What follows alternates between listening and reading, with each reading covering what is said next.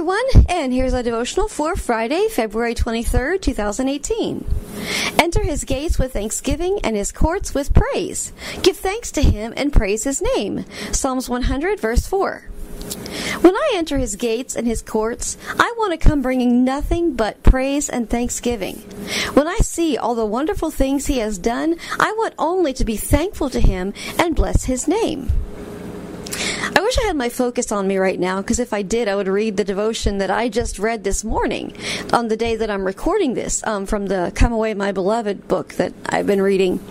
And it was about that very thing, about how, when you come into his courts, enter into his courts, so to speak, as the word says, you don't come with a heart that's full of all kinds of other junky stuff that doesn't belong there. I mean, yes, we need to take our worries, our fears, our problems, our complaints, our whatever to the Lord for him to help us.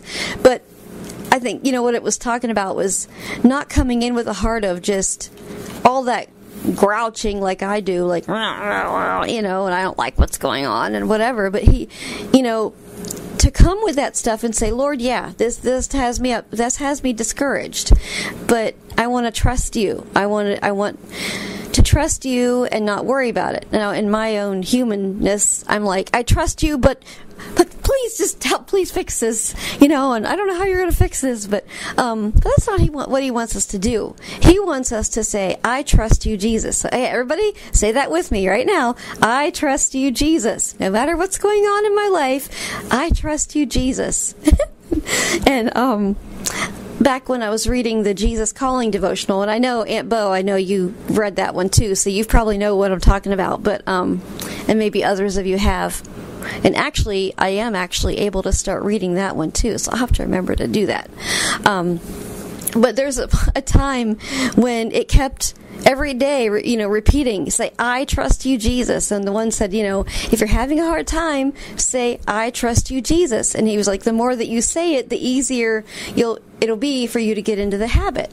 So because I read that, God gave me this song. And yeah, it's kind of repetitive, but I hope it'll be a blessing to you. And I know some of you have heard it before, but it's called I Trust You, Jesus. I just want to sing the chorus for us. I trust you, Jesus. I trust you, Jesus. When I don't understand, into your hands, I know I will leave it. When things aren't going quite like I think they should, I know you are working it all out for my good. So up to your face I will look and say, I trust you, Jesus. Yep, that's our lesson for today. Lord, help us to be able to say with ease more and more often, I trust you, Jesus, and to not worry about things, but to put them in your hands and leave them there. So, may the Lord bless you all and be with you till tomorrow.